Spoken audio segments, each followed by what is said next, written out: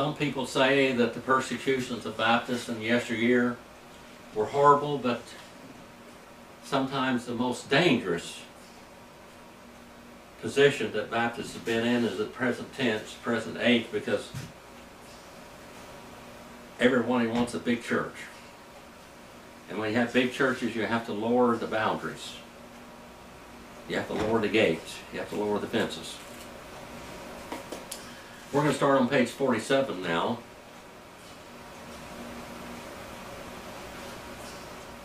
Leonard B. Siegel, S-I-G-L-E, an Oklahoman by birth, a graduate of Southwestern Baptist Theological Seminary in Fort Worth in Texas, and came to the Pacific Northwest in the late 20s, attended the convention and led one of the devotionals. Siegel had been pastor of First Baptist Church in Longview, Washington,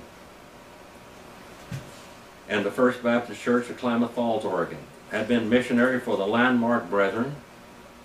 Missionary for the Landmarkers, those are the ones that the real missionary Southern Orthodox, what we might call the Orthodox, Landmark, missionary, Southern Baptist. Working with the Interstate Baptist Mission, Siegel, who has organized 35 churches. He organized 35 churches in the Pacific Northwest. I've only organized 2. I'm way behind though. Which have ultimately cooperated with the Southern Baptists, is now a faithful general missionary of the Southern Baptist Convention of California. He has organized only one church that is now a Southern Baptist church. That is not a Southern Baptist church.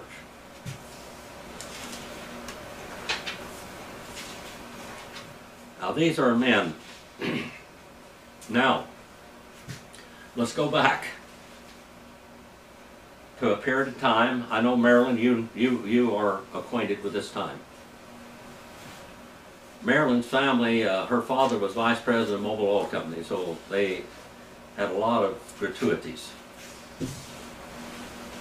that normal people during the World War II did not have. They had food to eat, they had meat. You went and bought a whole beef over there in Kiama Valley, didn't you? Yeah.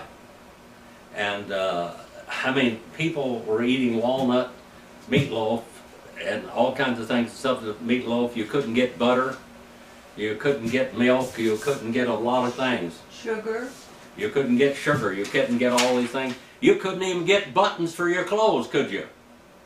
No, they were made out of milk. The buttons for the clothes, the women's clothes, were made out of milk, and they had to take them off when they washed them and sew them back on when you put them back together. Is that correct, Marilyn? Yeah.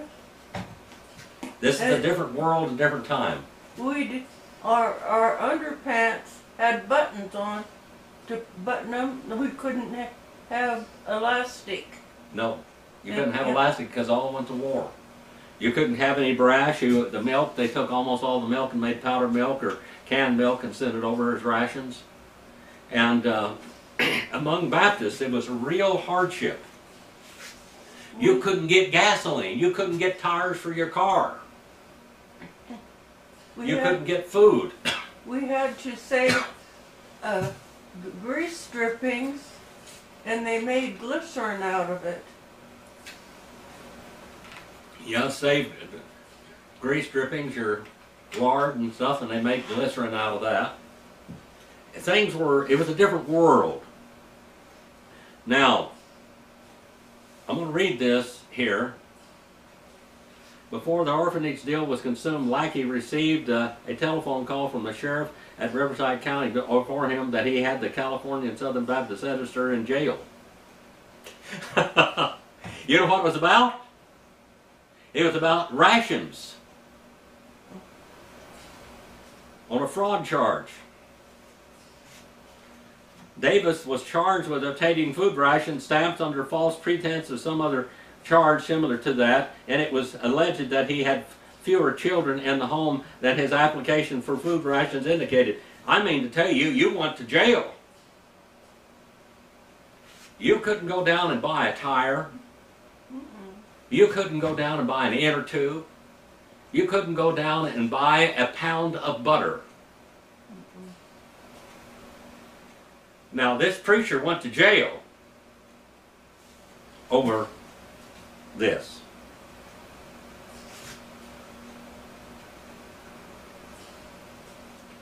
Like he got in his old 1936 Dodge, which had carried him thousands of miles up and down California, had been his hotel room many nights, and drove through a blinding snowstorm over a mountain between Bakersfield and Upland, that's over the ridge route, in order to head off any further embarrassment. And when he arrived, he paid for the papers and destroyed them. Until this day, no one knows what Davis had in the issue of the paper.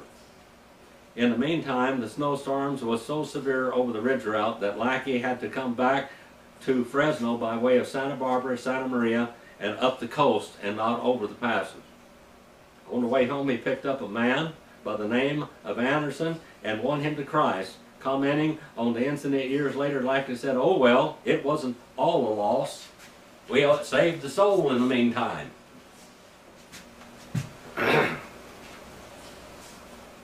Now, just want to bring that out just a little bit about food rationing. I used to have a lot of food rationing stamps. You had to have stamps to go buy anything. Just think about it now. Marilyn's father worked in the oil industry, and that was extremely important, wasn't it? Very important. So he could get tires for his cars, and he could buy a new car. You know, you couldn't buy a new car.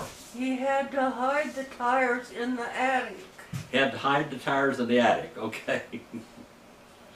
This we don't know about.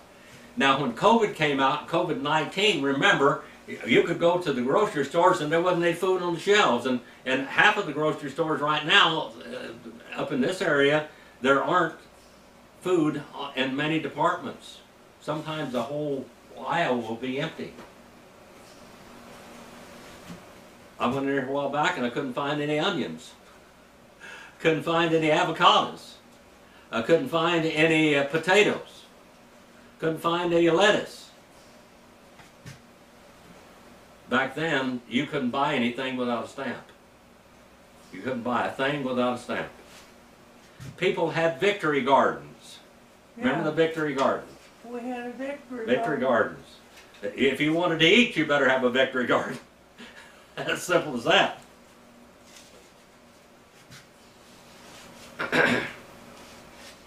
Here we go again now. The little wrestling matches among these Southern Baptists in California, they were Southern Missionary Baptists is what they were. While John W. Williams was interested in the election of Mrs. Arnold to membership on the board, he was far more interested in the election of Horace F. Burns to the editorship of the California Southern Baptist. He therefore presented his name and stated that he was a unanimous recommendation of the committee. G.E. Armstrong got up and said that he would like to settle the matter of membership on the board first, for his wife had told him that morning that if he allowed a woman to be elected on the board, that she would never hear him preach again. They didn't want women in any managerial position at all at that time.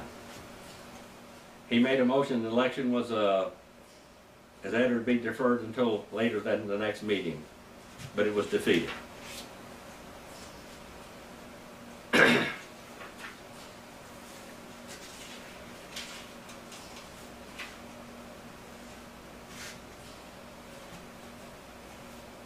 I'm taking a little bit of time to go through here. I've got some things marked that I need to read. We're not reading everything here, but I'm filling in between, as always. I've read this thing many times.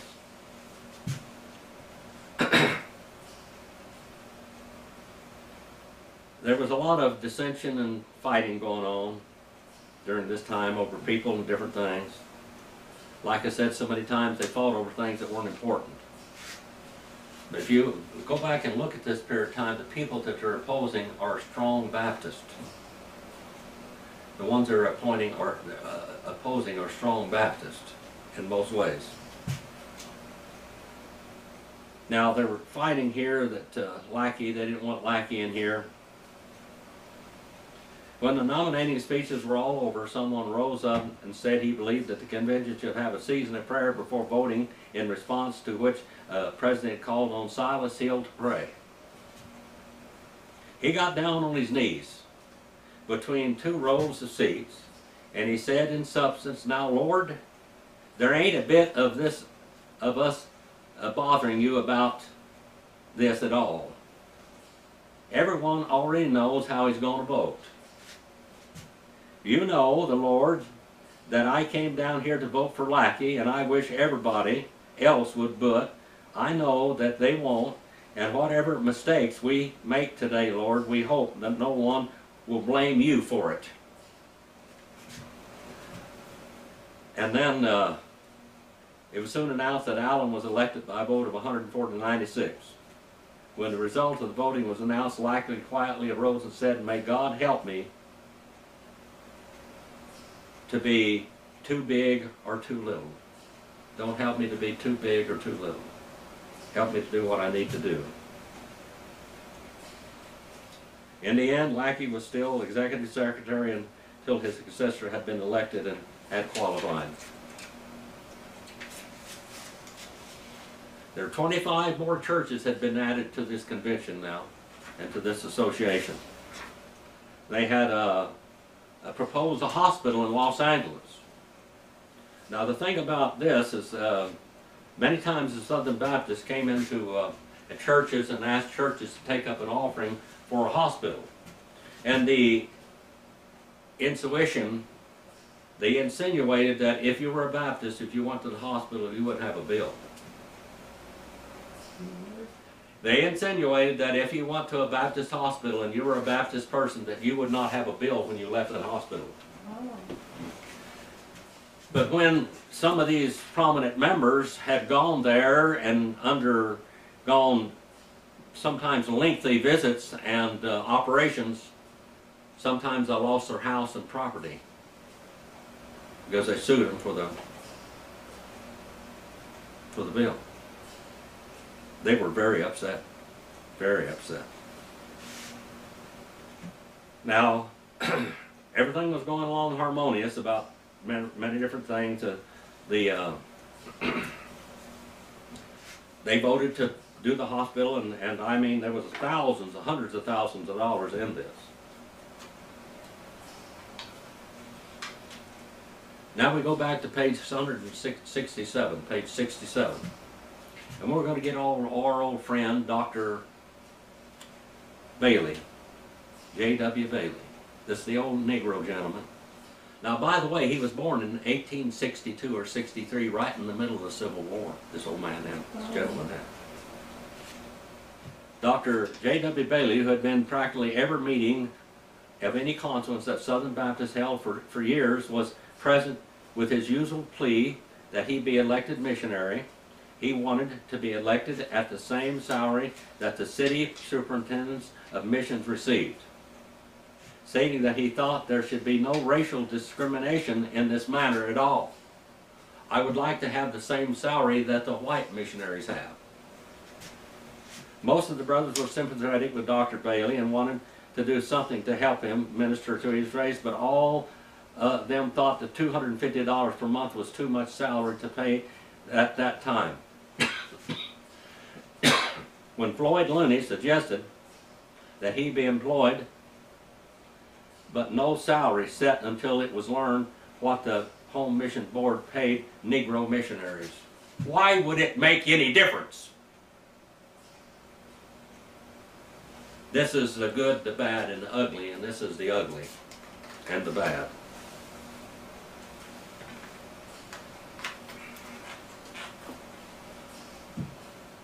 Dr. Bailey strongly protested. Now this is an educated man. He's a man that served the Lord all of his life and done most of it on his own. Like I said, I went through Bakersfield out there on Cottonwood Road and different places. I have preached at these churches, haven't I, Marilyn? Yeah. Yeah, I preached out there on Cottonwood Road. Called Martin Luther King now. I preached at the Riverview Missionary Baptist Church. I'll tell you a little bit about this. Dr. Bailey had something to do with all this.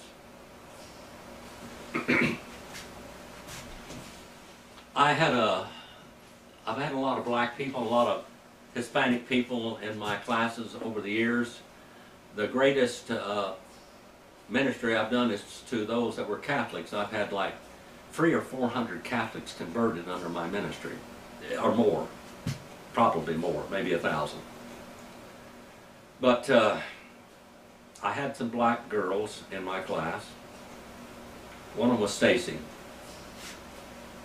She was a wonderful girl. She died when she was, I think, 32 years old. She died of lupus complications. If she wasn't in my class, something was wrong. She was in the hospital. She loved me. She'd give little things to me and things, little things, birthday cards and whatever, little donations and things, always. She had a twin brother. And she died, and she wanted me to preach her funeral. But the family wanted me to have the funeral at this Missionary Baptist Church off of Cottonwood Road.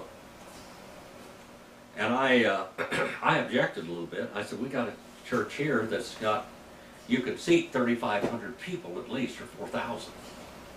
And all of this is being offered to you for free. It won't cost you anything for this at all. And I'll do the message, we'll record the message and everything. They refused it. And I'm glad they did. One of the greatest experiences in my life has been in that church. Do you think so, Marilyn? Absolutely. I went there. Now, I taught an extension seminary in Bakersfield, California in the 1970s and early 80s. And the pastor that was there, that had been, basically it goes all the way back to Dr. Bailey. But the pastor that was there had come and attended my classes and attended my revivals and things, that he came and they just soaked it up. What I'm teaching you today, I taught church history, I taught Greek and Hebrew and all of these things, biblical doctrines and everything, and this man just soaked it up. And he spread it among all of these black churches. When I walked in there, they were like almost bowing down and kissing my feet, because I am the one that helped found that church. And the doctrinal statements, the soundness of that church came from me and my teaching. And they got up there and said that too. That I had pastored their original pastor, which was an associate of Dr. Bailey. I preached that sermon. I went there and I saw people singing, sung me right into glory land. I mean, did it, Marilyn? Yeah. I mean, I think that sermon may be on sermon audio, maybe. I don't know. I don't think I had it on video. Tracy Adams was her name. I tell you what, that was one of the greatest experiences I ever had in my life. I mean, it was wonderful. It was heavenly. And I told him afterwards, you were right. We didn't need to go to Valley. You could have had this service at Valley Baptist Church. It wasn't going to happen. Boy, it was wonderful. Dr. Bailey strongly protested upon a motion of old Dean Johnson. He was employed at $100 per month plus $25 per month for travel expenses, it being understood that he was to return any offerings he received on the field. He forthwith proceeded to go not to the Negro Baptist churches, but the white Southern Baptist churches, telling them that his salary was too small and that he had been authorized to receive offerings on the field. A few weeks later, the board met and reduced his salary to $50 a month, and advised him that he was not to receive any offerings from other churches than his own race. Would they have done that to anybody else? Uda mia. No. No. Wrong. The good, the bad, the ugly. This is the bad and the ugly right now, okay? This is what happened, really. No white offerings. At this point, the secretary reminded the brothers that it was 12:15 and they had agreed when the meeting started to adjourn for lunch. Sometimes they'd go all the way, they wouldn't eat lunch. They'd just go up, the women's out there jumping up and down, all this food ready, and they don't come to eat. You've met that before, haven't you, Marilyn? You've had trouble with me.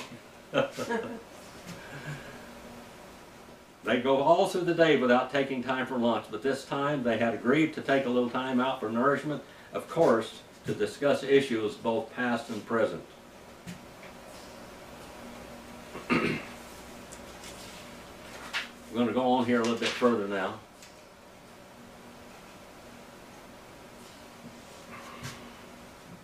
Now we have an election, and they elected a man, and then they found out that he had been divorced, and so they wanted to not allow him because he had been divorced. Didn't ask why he was divorced or anything else, but he said that a divorced man would be an executive secretary of Southern Baptist Convention of California. If Brannon supporters knew that he was divorced, they carefully said nothing about it. Nevertheless, correspondence with him confirmed the fact that he was, and in the meantime, Brannon laid the whole matter before the board, giving assurance that he would not accept the position if it would bring any reproach upon the Southern Baptist cause. I remember working with missionaries, the American Baptist Association. They had a missionary in Canada that had done such a wonderful work up there, but he married a woman that had been divorced. And many of the churches would not support him. But his work up there was undeniably of God.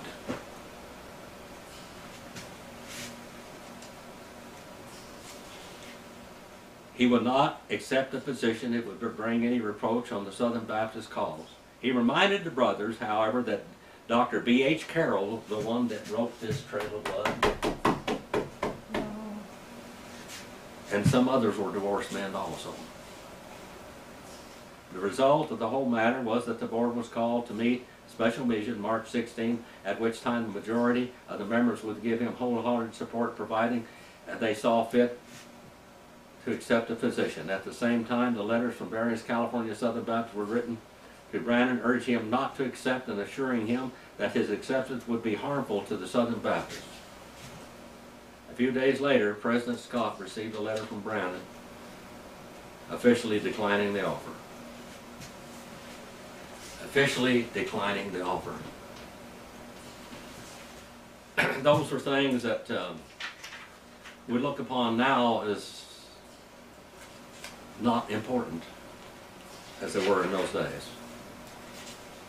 How many men of God, how many women of God were abused by this?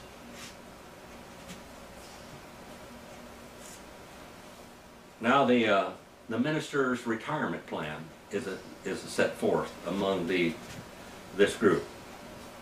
The minister's retirement plan read by Miss A.T. Estes. Matter of fact, one of my first jobs was working for him, picking fruit. The fruit I picked was figs. Figs are terrible fruit to pick. Is that right, Marilyn? I was picking baskets full of figs off of this man's trees.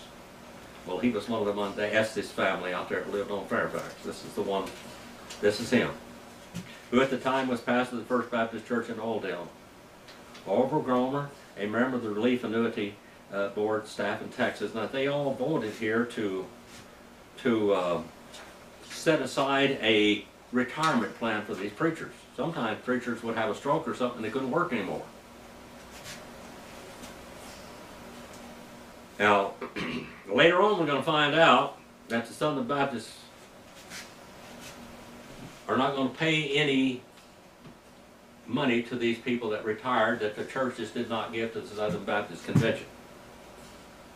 They had to give a certain amount of their income to the Southern Baptist Convention, or their pastors could not receive any retirement. And also that later on now, we haven't gotten there yet, but they're going to say that any pastor that denied a church from receiving alien immersion, or churches that affiliated with open communion, would not receive any retirement plan either. That's quite a chokehold, isn't it? The closing message at Wednesday evening session featured an address by Dr. E.P. Aldrich, in which he delivered a blistering attack on the attitude of many Northern Baptists toward the work of Southern Baptists in California. In other states where both Northern and Southern Baptists operate, the Northern Baptists did not want Southern Baptists or missionary Baptists coming in.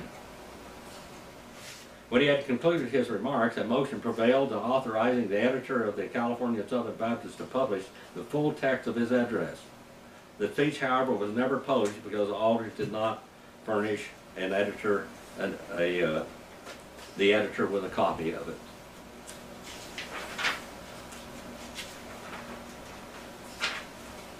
Going along here, I'm going to find the other places. Here we go again now.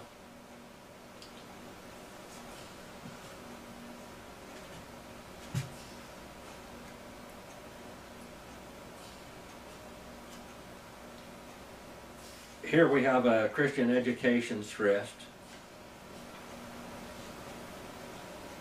The Baptist colleges, the work of 27 Baptist colleges and universities, 21 junior colleges, and 3 Southern Baptist seminaries.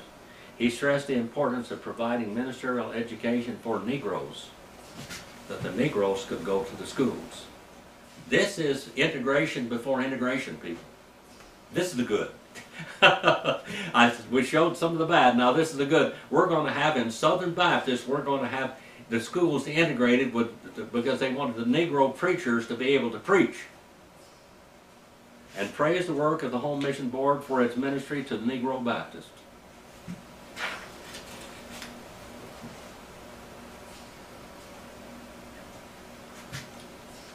On page 97, new workers are added to the local association, the Central Valley Association. And G.E. Armstrong, who had been in California for years, who had tried to work with the landmarks, this is a missionary Baptist, who returned to his first love, Southern Baptist. And new workers include Mrs. Wilma Snowball, who had been employed as office secretary in the Sunday school department and the office of the California Southern Baptist, Russell Ware.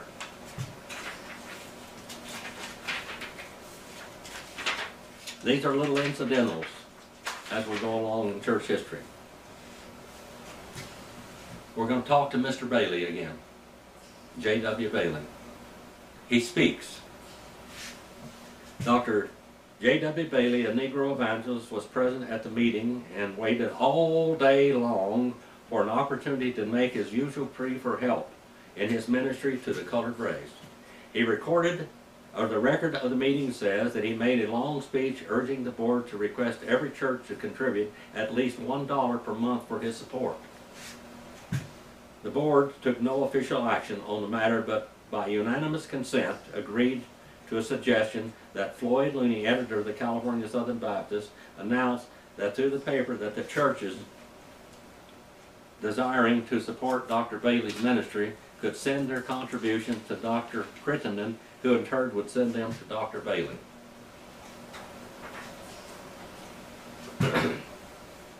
Again, they weren't going to do it, but they did it. Except it never happened. It never happened. That's a bad thing. It never happened.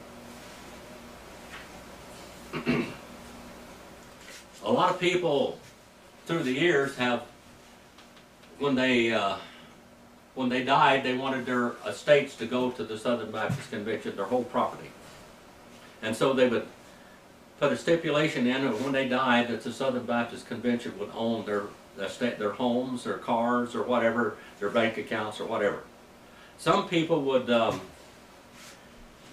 take $100,000 and give it to the association, local association, or the convention, on the purpose that they would give them 5 or 10% interest on it for the rest of their life until they died.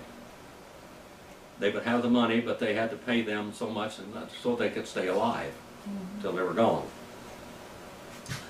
Sometimes this worked out and sometimes it didn't. I knew a boy that went to seminary named Yoder. And this is his family we're talking about here. Mrs. Yoder, during her lifetime, had continued to live in the property and refused to allow Southern Baptists to use it. It was pointed out that Mrs. Yoder had deeded the property to the Southern Baptist General Convention of California to be used for a church in Lindsay. The report went on that the State Baptist Church had been organized and that services were held in the chicken house in the backyard of that property. But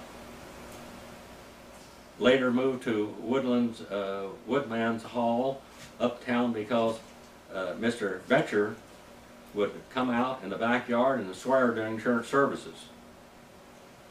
The committee recommended that Dr. Crichton be authorized to take necessary legal action against the Betchers to evict them from the property, and the church be given the use of the dwelling house for a place of worship and home for the pastor. Sometimes it worked out, sometimes it didn't. Now these people, these Betchers, they took over the property and took care of her, and they didn't want the church around there, which she wanted the church there, but she was incapacitated now.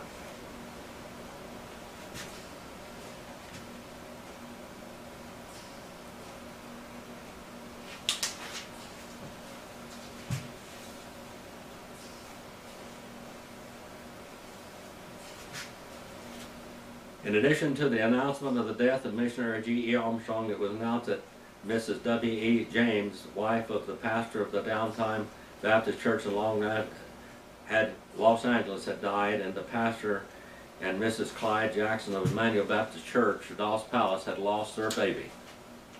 So they had special prayer for these people. And sometimes they'd take up an offering to support them to some extent for memorial service expenses and everything. This is the last, we're going to finish this message here with this. For most of the years since the convention had been organized, Dr. J.W. Bailey, a Negro evangelist, had been present, and his request had been given the privilege of taking collection. While many of the messengers were friendly toward the ministry of Dr. Bailey and were always happy to make contributions to his work, there was a growing dissatisfaction concerning his insistence that he be allowed to take a collection every time Southern Baptists had a meeting. We're talking about a convention meeting, not church meetings. At the convention meeting that year, before it was present, but for the first time was not given the privilege of taking a collection. They wouldn't give him a privilege of taking the collection. He therefore came to the pre-convention board meeting in San Diego and charged them that he had been discriminated against, which he had. The board took the position that he was not being discriminated against since there was no other nationalities and the minority groups were represented in the convention that were not allowed to take collections for their work. Dr. Bailey remarked, "Well, brethren, if you won't let me take a collection, will you let me give something?" At which time he took out $1 out of his pocket, handed it to Dr. Crichton, and said, "This is for the state missions." $1 was a lot of money back then. This man was traveling all over the state of California, working with black Baptist churches, Negro Baptist churches, missionary Baptist churches, and they were more sound than some of the others. We're not finished with him yet. The old man's still there, he's still preaching, he's still helping. I told you I'd talk about the good, the bad, and the ugly in all of this, because I know it. I know these people, I know what they did, I know where they came from. Many of them were very prejudiced. And he was always put on the back burner. Lackey always tried to push forward for him, because he saw what kind of work he was doing. Even Floyd Looney, did what he could to uphold him. Our Father, we send this message out for your honor and glory. Please use it. Please help us not to make the same mistakes that we did in the past.